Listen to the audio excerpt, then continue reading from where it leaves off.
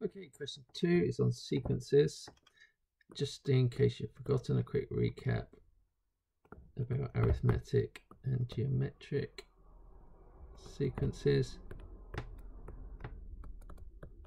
First term of an arithmetic sequence is A, and then that goes up by a common or down by a common difference each time. So the second term will be A plus D, third term will be A plus 2D, A plus 3D, A plus 4D, and so on.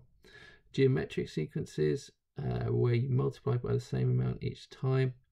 So the first term will be A, the second term will be A times R, which is R is the common ratio, then AR squared, AR cubed, AR to the power 4, and so on. So in our question, we're told that the first, third, and 13th terms of an arithmetic progression are the same as the first, second, and third of a geometric, and the first term of both is 3. So we know A equals 3 for this. So if we're thinking about the arithmetic,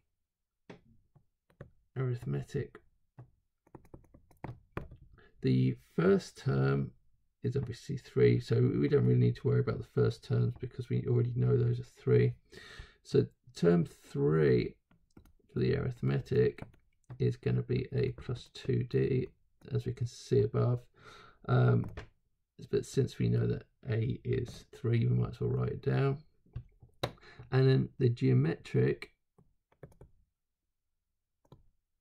we need the second term for that. So term 3 of the arithmetic equals term 2 of the geometric, and term 2 for the geometric will be AR.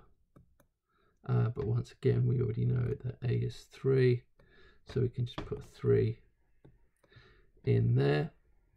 And we also know that the 13th term, term 13 of the arithmetics, that will be 3 plus 12D, will equal term 3 of the geometric. So term 3 of the geometric will be 3R squared.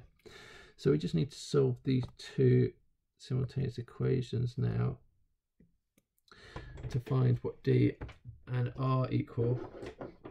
I think the first thing I would do is probably just divide the two equations together. If we call this one number 1 and this one number 2, I would divide equation 2 by equation 1, and then that will leave R on its own. So on the right hand side, when we divide these two, that 3's are going to cancel, we're going to be left with R, and then we're going to have 3 plus 12D over 3 plus 2D over there. Now let's sub this back into equation 1, and what will that give us? The left hand side will be 3 plus 2D equals 3 times by all of this. So 3 plus 12D over 3 plus 2D. Remember, this is the same as 3 over 1. So when we multiply this out, we're going to do 3 times this and just multiply the bottom by 1 so it'll stay as it is. So that will be 9 plus 36D all over 3 plus 2D, and the left hand side stays as it is.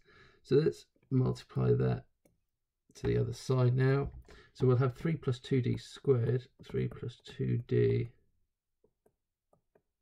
times 3 plus 2D equals 9 plus 36D. This is going to give us a quadratic which we're going to need to solve. Let's multiply out the brackets. That's 9 plus 6D plus another 6D plus 4D squared. Let's collect everything on the left hand side.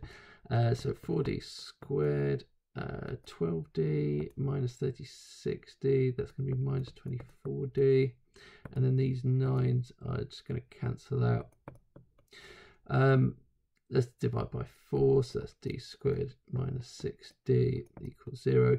You could just use the equation solver on your calculator to solve this quadratic, but I think it's quicker to divide by 4 and then just factorize, because you can just take the d out now, and straight away we know that d equals 0 or d equals 6. Actually, d can't equal 0 because then all the terms will be the same for the arithmetic series, sorry, the arithmetic sequence. So d must equal 6.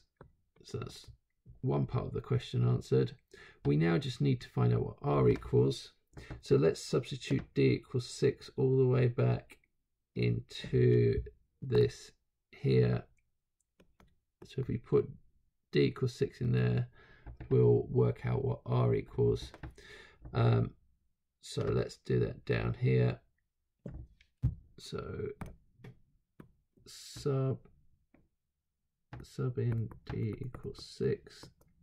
So r will be 3 plus 12 times 6 over 3 plus 2 times 6, and that's 75 over 15, which equals 3.